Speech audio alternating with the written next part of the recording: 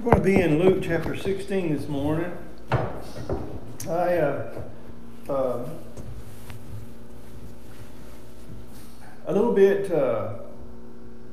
excited. I don't know if you can tell when I'm excited or not. So I have to tell you when it happens. But about this morning's passage, because one of my favorite times to preach, to teach, is when I've learned something, and myself.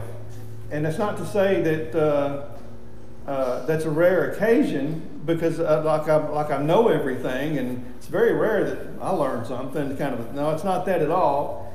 But the Word of God is very rich. And you can know everything that you think you can know about a subject or about a passage, and then all of a sudden the light bulb clicks on, and then there's something else there that you didn't see before.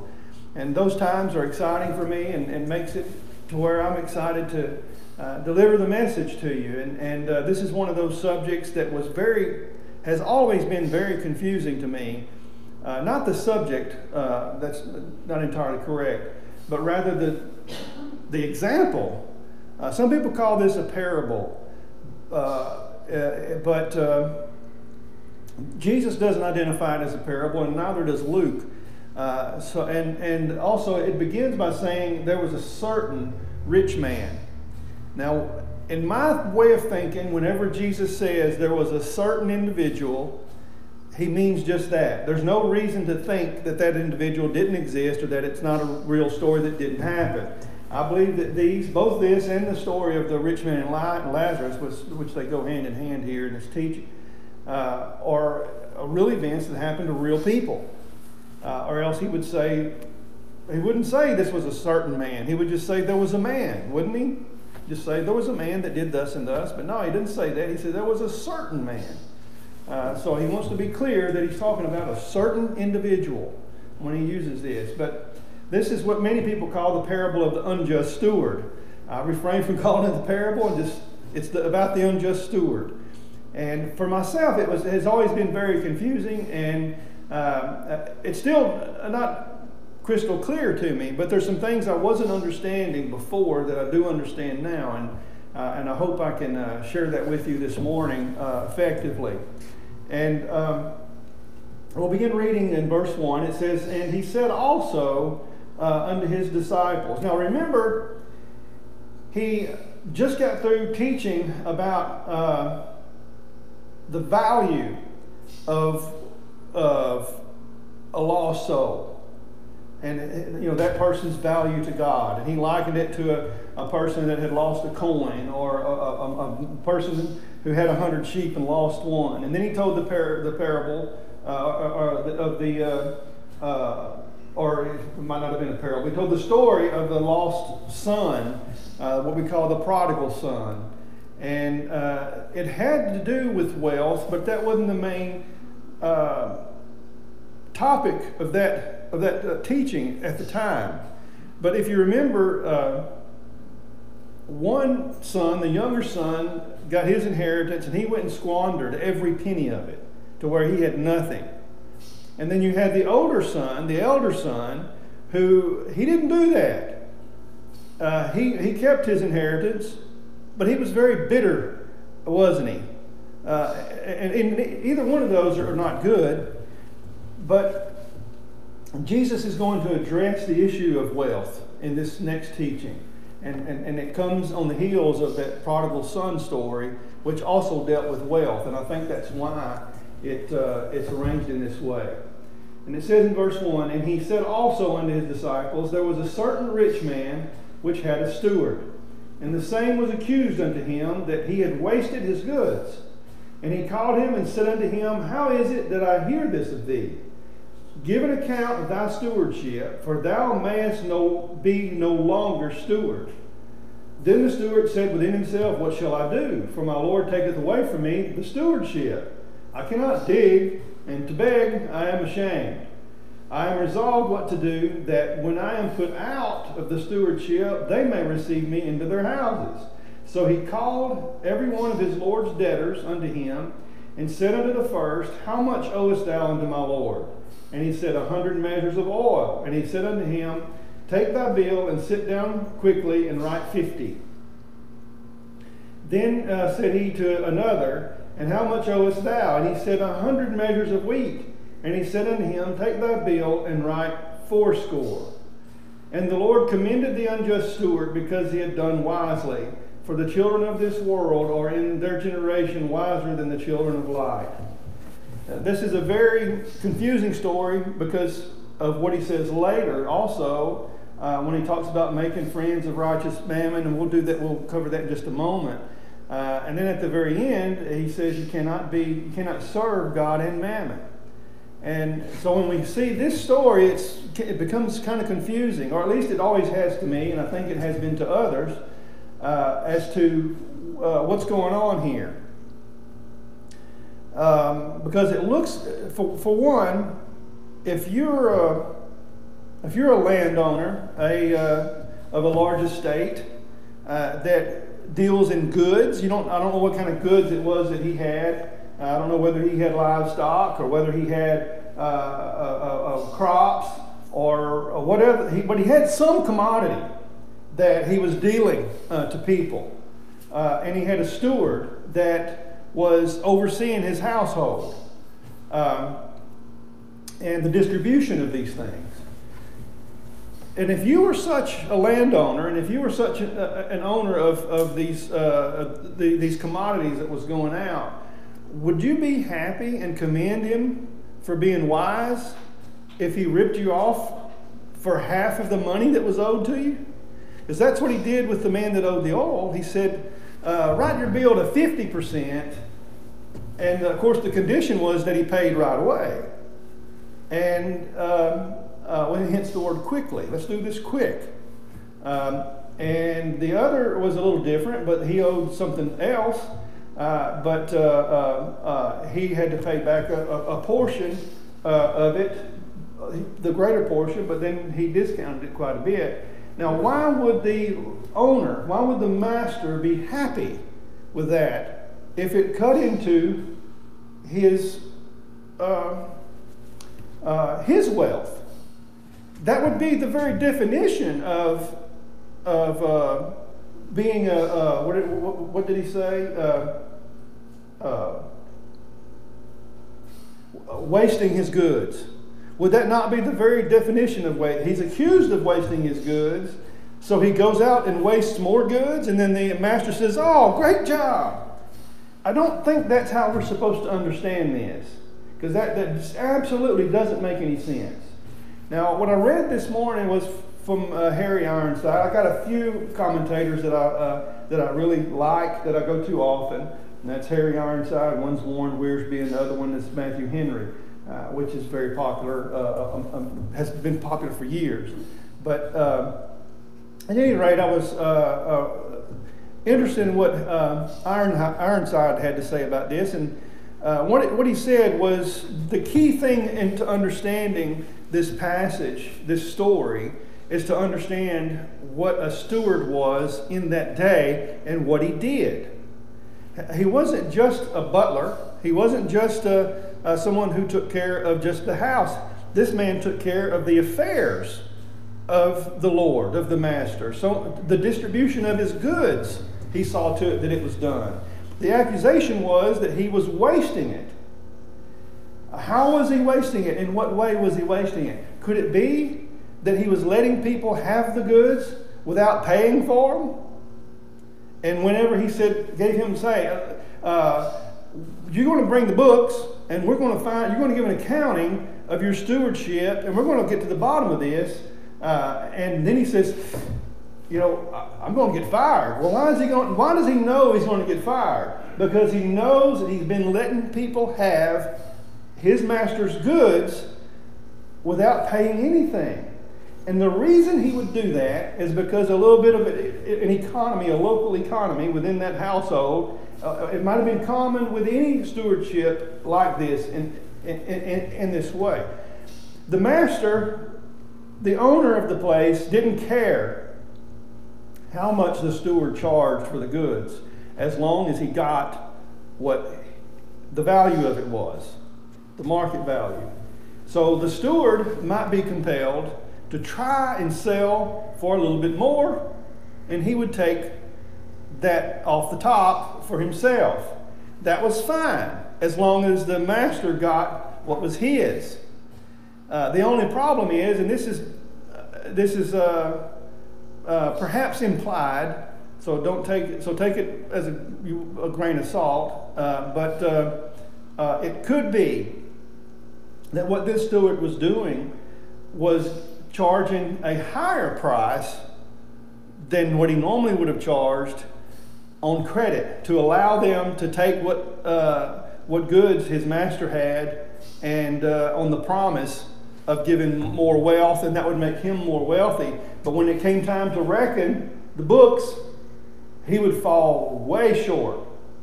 So whenever he calls up his debtors and he says, "How much do you owe?" and then mark that down 50%, it's most likely because he had marked it up 50%. So whenever he gives this discount, what he's doing is he's forfeiting the part of that transaction that would benefit him. And he's getting the master, though, what belonged to the master, but he's also making friends by cutting the price down and saying, if you pay today, you only got to pay 50%. And why? Who wouldn't jump on that? And so, but in doing so, he forfeits what would immediately benefit him for what might benefit him in the future. And that's what's going on here.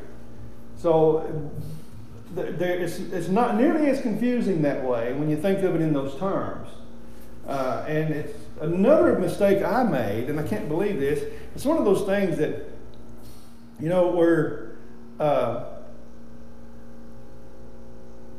you just overlook something real simple.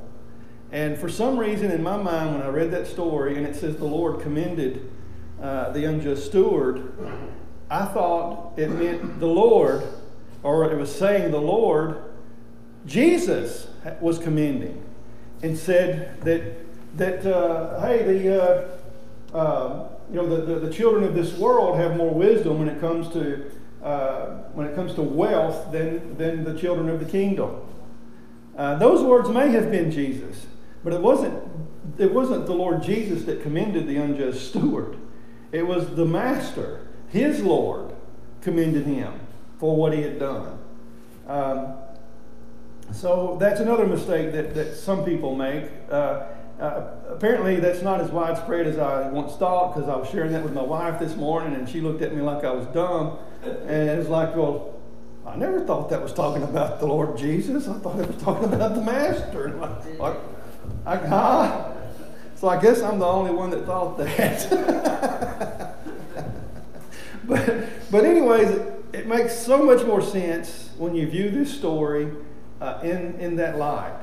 The steward was forfeiting his cut in order to make friends, and so he would have a place to go. And in doing so, he eliminated the problem that he was having with wasting his master's goods, because he got the books leveled out and he got everything squared away. And that's what he was accused of to begin with. So it clears things up to know, exactly what we're talking about when we're talking about a steward. It's interesting that the passage that Phil used this morning also used that term. And this is what we are. We give, or most of the time we give 10% of our income to the church, to the Lord's church. At the very least, we might use that as an example to give consistently. It might be more than 10%. It might be a little less than 10%. I don't know any of you's personal income to know that or anything like that. But we do this, but we don't need to make the mistake of thinking, well, I gave the Lord his, the rest of this is mine. I'm going to do with this what I want. Because in reality, all of it is our Lord's. All of it is our master's. And we're stewards of it. It doesn't belong to us. Because at the end of the day, we can't take it with us. It's not ours. Someone else will come and take all the wealth that we've accumulated in this life. Someone else will take it up after us. And that's just the way this works. So what it boils down to is we are, in fact, stewards of what we've been blessed with. And so that's what he's going to get at here in a moment. But this is the same mentality that we should have with our wealth, is that it belongs to the Lord. Not just 10%, but all of it belongs to the Lord. And we're just taking care of the things that he's blessed us with. And when we move on in verse 9, we get an application for this teaching.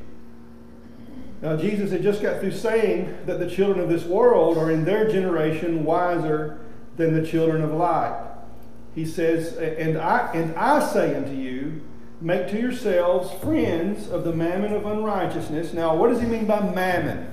That's not a term that we generally use in this day and age. Mammon is the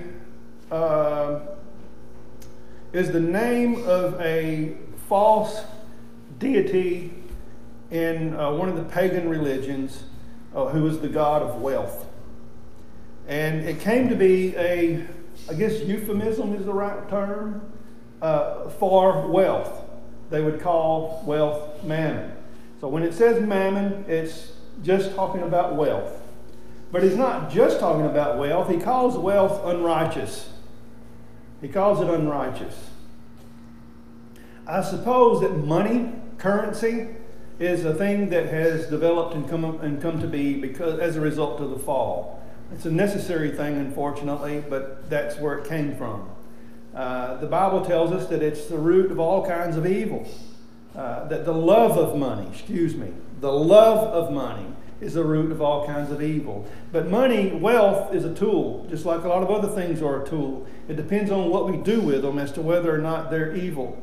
There's no inherent evil there necessarily, but it's typically what we do with it. And but he calls it mammon of unrighteousness. And he says, make to yourselves friends of the mammon of unrighteousness, that when ye fail, they may receive you into everlasting habitations. He that is faithful, well, let's stop right there for a second, because I've got to talk about that. That is a very confusing statement, because you might wonder, what is Jesus saying? To buy yourself friends?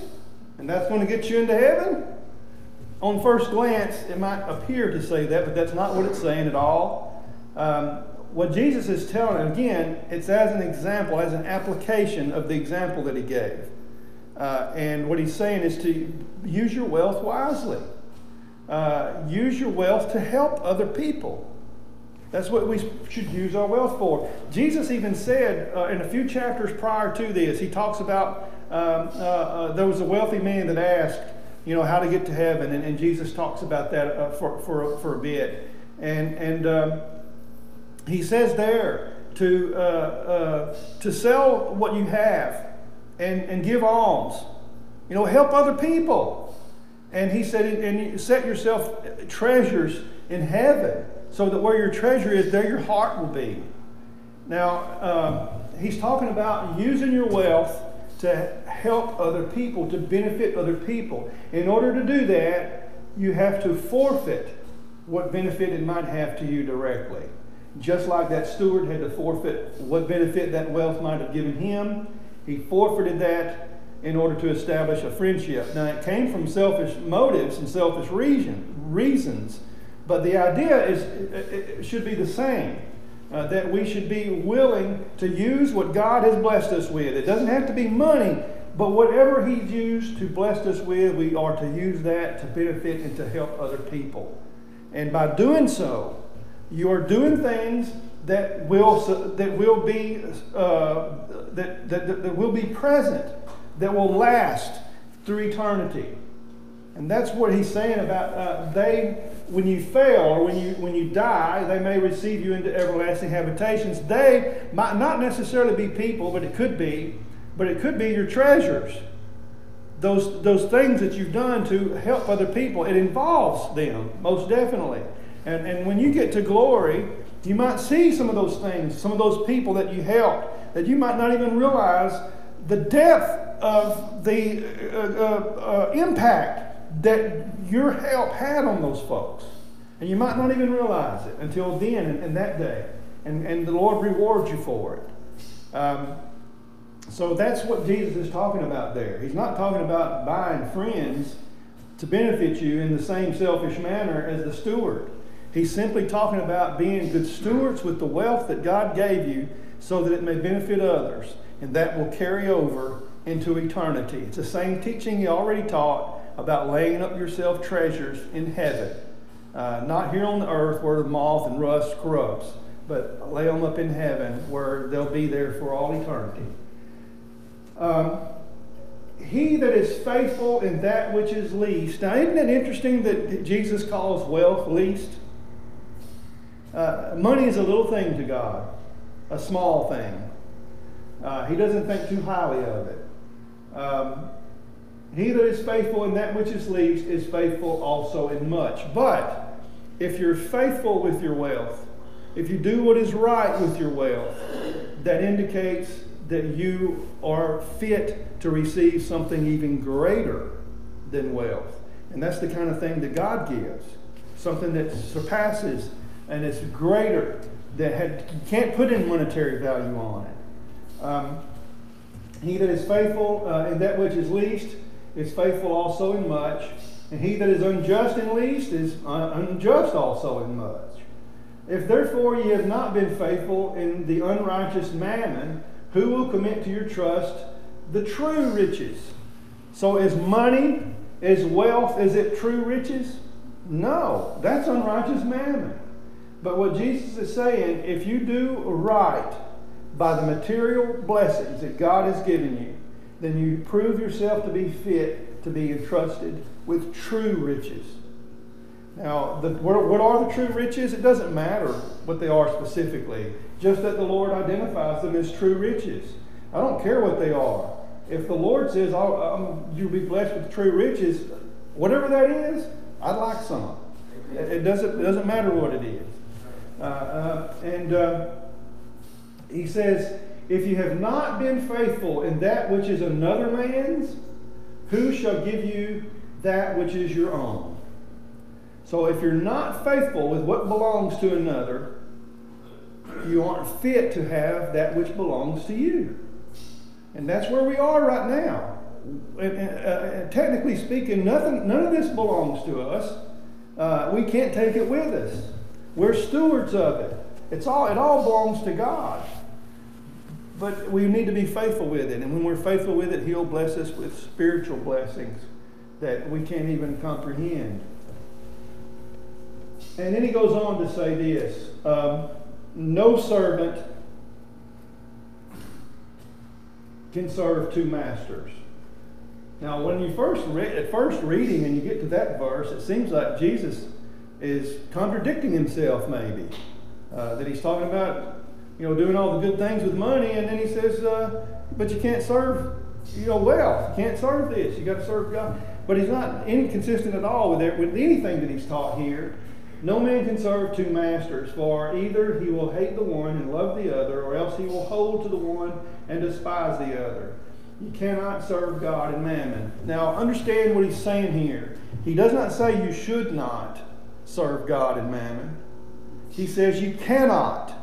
It's something that can't happen. It's almost like going east and west. You can't go east and west. You have to pick one. You can go east or you can go west, but you can't do both. This is similar to that. You can serve God or you can serve money, wealth, but you can't serve both. You'll love the one and despise the other. So what's the proper view of wealth for a Christian in this day and age? he doesn't say to shun wealth, does he? He says to use it properly and to put it in its proper perspective, in its proper place. I heard something, I put it in quotes, I don't even know who said it, but I thought it was interesting. He said, if God is your master, wealth is your servant. But that's not where he ended it. He also said, if wealth is your master, you try to make God your servant. You can't. God won't be your servant, but that's how you treat it.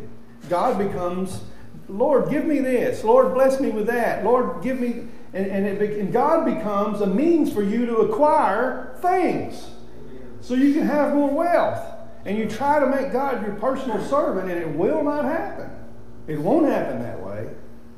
But if you make, if God is your master and you treat him as your master, then wealth becomes your tool.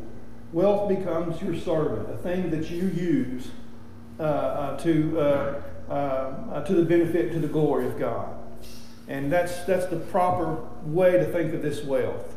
Now, that certainly isn't what the younger son did in the first story, and that absolutely isn't even what the elder son, who was a picture of a Pharisee, I suppose, did.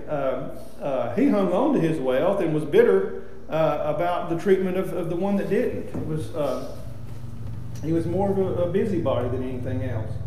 But there's a proper way, and that's what Jesus is showing here. Now, in verse 14, some Pharisees chime in, and because they're covetous, they desire material wealth and material goods, and they want more of it.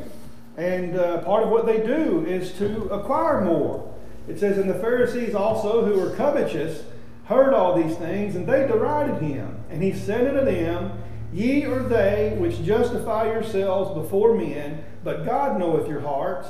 For that which is highly esteemed among men is an abomination in the sight of God. The law and the prophets were until John. Since that time the kingdom of God is preached, and every man presseth into it. And it is easier for heaven and earth to pass than one tittle of the law to fail. Whosoever putteth away his wife and marrieth another committeth adultery, and whosoever marrieth her that is put away from her husband committeth adultery. Now, why does Jesus say these things? They don't seem to be related to each other. But if we look to the other Gospels, we understand there was a lot more dialogue involved there, and Luke just condensed it down to some issues that these Pharisees were having personally. And Jesus wants to stress first of all, the fact that how they justify themselves in their own eyes by their deeds. And second of all, how they, in trying and claiming and appearing to uphold the Word of God, they try to diminish it. And he told them this, with your traditions, you diminish the Word of God. And a tittle is a little, it looks like an apostrophe, but it goes over a letter in Hebrew and in Greek. And that's what he's saying. Even the most insignificant thing in God's Word, just a little tiny mark of punctuation, not even that will perish. It's easier for the heaven and earth to perish than it is for the law of God. So again, he brings up something that has value in it that surpasses even material wealth, and that is God's Word. Then I have very little time. I wish I had more time to cover these next verses, because this portion of Scripture to me has a wealth of knowledge, and Jesus goes on to continue speaking about wealth. And he says in 19, there was a certain rich man which was clothed in purple and fine linen and fared sumptuously every day. And there was a certain beggar named Lazarus, which was laid at his gate, full of sores, and desiring to be fed with the crumbs which fell from the rich man's table. Moreover, the dogs came and licked his sores. It sounds like a very miserable life for the man that was poor. And the thought occurred to me this morning, just a what if. What if the rich man is the same as the master in the first story? You know, and what if we're getting a little bit of a glimpse into how things fared for him? I don't know, it's just a thought. But it could be any wealthy person that walks by someone in need. Also, I have to mention this, when it comes to benevolence, when it comes to alms, Jesus never said, never endorsed to have your government do this for you. Whenever there was a problem, whenever there was something like this rich man, the rich man should have helped this poor man directly. When we see the Good Samaritan, we see a man that helped someone in need that was beaten and robbed on the side of the road. We don't see a man who goes to the government and says, we need to start a government program to take money from other people to help people that are beat up on the side of the road. In my mind, that very thing that they think is service to God is the exact opposite. God never endorsed you taking someone else's wealth to help someone else in need. He always endorsed you doing what you could do to help that person. And that's the way it should be handled. But we have a tendency to do that, don't we? Even when we might do it ourselves, we tend to resent the people that don't. We tend to wag our finger at the people that don't and say, why ain't you helping? Look at me, I'm helping. I'm doing things good. You're a dirty, rotten person for not helping. We have a tendency to do that. But that's not God's way. God's way is when you see a need, you help that person. You use what God's benefited you with to help them. It's not this idea of delegating that to another agency. He says, and there was a certain, I'm going backward. And it came to pass that the beggar died and was carried by the angels into Abraham's bosom. The rich man also died and was buried. And in hell he lifted up his eyes, being in torments, and seeth Abraham afar off, and Lazarus in his bosom. And he cried and said, Father Abraham, have mercy on me. Send Lazarus. Now he's treating Lazarus like a servant, actually. You know, Lazarus was a beggar. He knew his name even, but he walked by and he didn't help him. He didn't have anything to eat. Dogs licked his sores. He was in a very, very poor state. And now he's like, send Lazarus over here to help me. And he says that he may dip the tip of his finger in water and cool my tongue, for I am tormented in this flame. But Abraham said, Son, remember that thou in thy lifetime receivest thy good things, and likewise Lazarus evil things. But now he is comforted, and thou art tormented. And beside all this, between us and you, there is a great gulf fixed, so that they which would pass from hence to you cannot, neither can they pass to us that would come from thence. So, in this scenario, we have a place where, at that particular stage in history, the dead went. One place, and we understand, was a place of comfort and a place of peace, and it's named Abraham's bosom. And the other place was a place of torment. Now, in the place of torment, there's flame, there's hot, and there's thirst. And the rich man says, let Lazarus come, just stick his finger in some water and wet my tongue, because it's miserable over here. And Abraham reminded him of the riches that he enjoyed while he was here on the earth, but he paid no mind to the riches and glory. And now, even if he wanted to, he said, there's a great gulf between us that you can't come over here and we can't go over there. It's just the way it is. And it says, and then he said, I pray thee, therefore, Father, that thou wouldest send him to my father's house. For I have 5 brethren, that he may testify unto them, lest they also come into this place of torment. Now he asks something different. Now he's finally thinking about other people. But he's thinking about the people that are living, the people that he cared about. And he says, can you send Lazarus back to my father's house? I got 5 brothers, and they need to be warned that not to come to this place, and which is commendable, but very sad. Very sad that a person has to come to this place in hell, in torment, before they start thinking about sharing the good news of the gospel. Isn't that sad? I mean, why would they not do it while they were here? Why they could do it themselves? But things don't work that way. All of his dreams, goals, and ambition was fixated on the things he had acquired in this life. And he wasn't giving any thought to what comes after. And he says in verse 29, Abraham said unto him, they have Moses and the prophets. Let them hear them. Now Moses and the prophets were the scriptures of that time. Moses was the first 5 books, and then you have the prophetic books. And that's what the scriptures was called, Moses and the prophets. And Abraham is saying, Lazarus don't need to go back. Your brothers have the scriptures. They have the Bible. You know, that's true today. I think that the Bible, the King James Bible specifically, is the most printed book in America, in the United States. And it's probably the least read.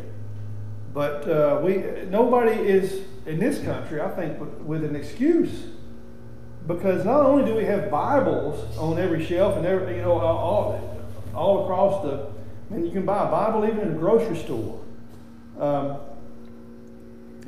But we also have churches on every corner. Now, not every church is perfect, and I have issues with a lot of doctrine that other denominations espouse that I believe is false and is destructive toward the gospel. But even so, they could go and get some measure of the Bible, somewhere. There's a place to go to get God's truth, but they don't do it, and they won't do it. But what a shame it would be to wait until you're in hell before you even start to think about such things. It's important to think about them now. And also, it emphasizes the power in the Word of God. Abraham says they have the scriptures. They can hear those. And the rich man says in verse 30, and he said, Nay, Father Abraham, but if one went unto them from the dead, they will repent.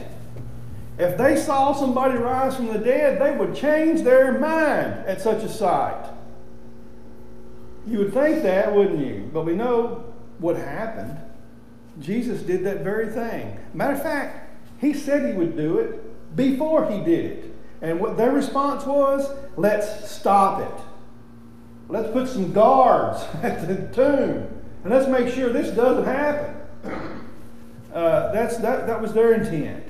But we do have a man who came from the dead to confirm the message that's been preached for 2,000 years and longer, because it was preached before Jesus came on the scene. It's just they didn't exactly know how it was going to transpire. But it was preached. The gospel was preached even to Abraham, the scripture said.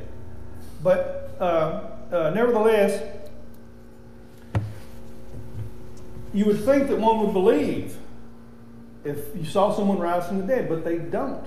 They still don't believe. So the problem with unbelief is not a lack of miracles. The problem with unbelief is a hard, unrepentant heart. That's the problem with unbelief. And no amount of evidence can make them change their mind. They're delusional. And the only thing that can even have a chance to penetrate that cold stone of a heart is the Spirit of God. A direct intervention by the Spirit of God into the heart of a man. And but he's thinking, if someone came back from the dead, they would surely repent. They would surely believe. And here's what Abraham said, and it's really astonishing when you think about it. Like I said, it really speaks to the power that is in the Word of God. And he said unto them, if they hear not Moses and the prophets, neither will they be persuaded, though one rose from the dead.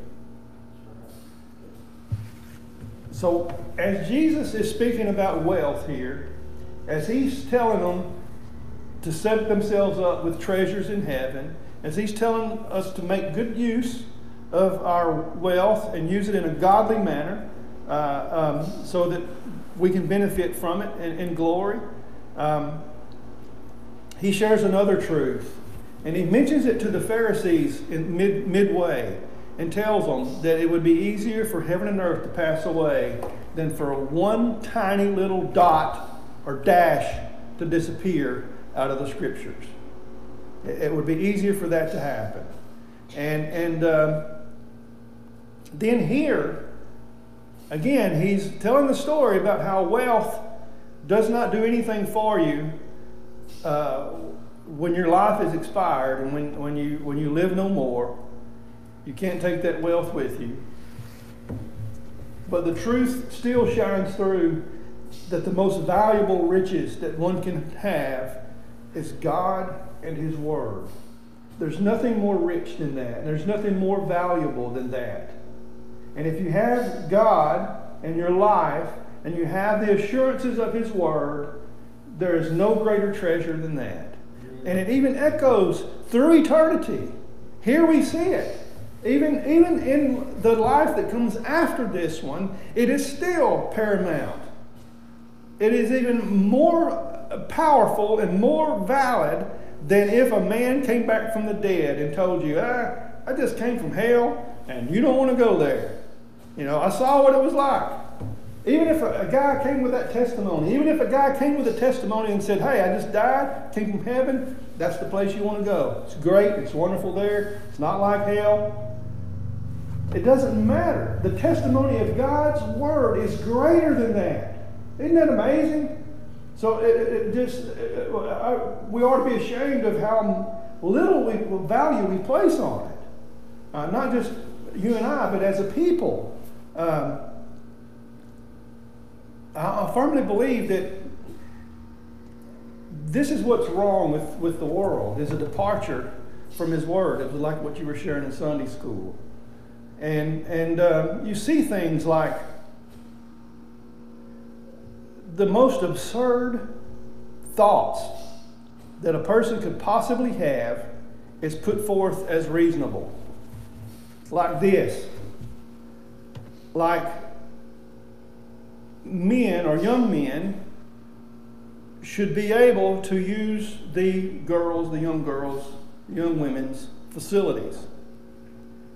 For example, just an example, any right-thinking individual will say that is a horrible idea because you know what you're going to have. We just had it. It happened. It's probably happened more than this, but at least this was publicized. A young lady was raped in the locker room by a guy because it was the school board's policy to allow guys into the girls' locker area. And the young girl was raped there. And then, of course, what happens when the father goes to the school board meeting to say, hey, look what happened? They arrest him and call him a domestic terrorist. And, but why? You know, why all this lunacy? Why is lunacy in our day and age being given so much credence? You know, I don't think I like the labels that were given to use for each other. I don't think I like the term left and right. I don't think I like the terms liberal and conservative. I like the term righteousness and wickedness. I like the term lunacy for what it is. It's lunacy. It's lunacy to think that you can put young men in a locker room and changing clothes and showering with young men and nothing bad's going to happen. Are you stupid? I think they are. I believe it's a mental disorder, honestly. What we commonly call leftism, but that's beside the point. I think that the biggest problem we have is we have neglected God's Word and said we've said to our society, we've said to our youth, this is of little value. In some instances, in many instances, this is of no value. And then they wonder, why is this happening? Why are people just shooting up people randomly? Oh, I know, it's because of guns. If there wasn't any guns, it wouldn't happen. Well, then they start cutting up people with knives. And then they think, well, we need to outlaw knives. Now they're shooting people with bow and arrows. Have you seen that? I forget who it was. It might have been in Europe somewhere. I can't remember. But there was somebody, a crazed individual, that started shooting people with arrows.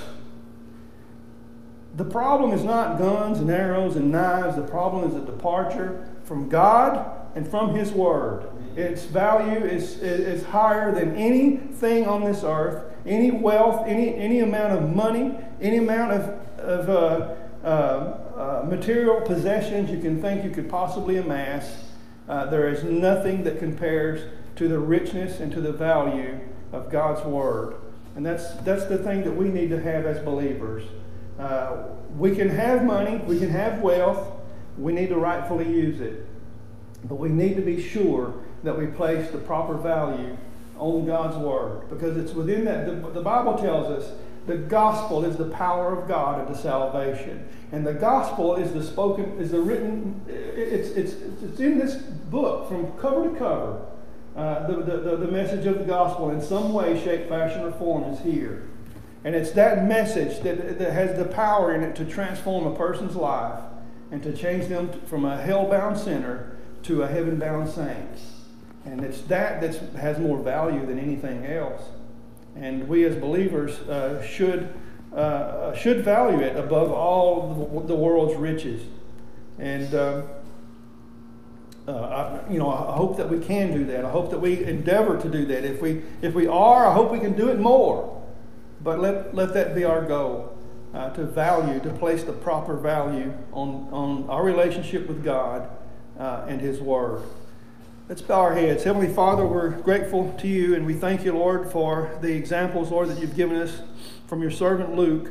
And I pray, Lord, that You would help us to place proper value on Your Word. And I pray, Father, You'd help us to not look so much toward riches in this life or material gain in any way. But we do thank You, Lord. We do enjoy a great many things. We live as kings and queens, as in comparison to people in times past and in other places in this world today.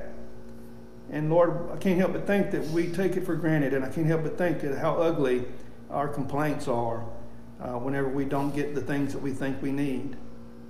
And Lord, I pray that You'd help us to treasure and to value Your Word as we should. And if anybody's hearing this message, Lord, and they don't know where they're going to go whenever they leave this life, and they might end up in that place where that rich man went, I pray, Lord, that they might come to You, and that they might believe in the gospel, and that they might believe in the Lord Jesus Christ and trust in Him as their Savior. We ask this in the name of Jesus. Amen. All right, let's go ahead and stand.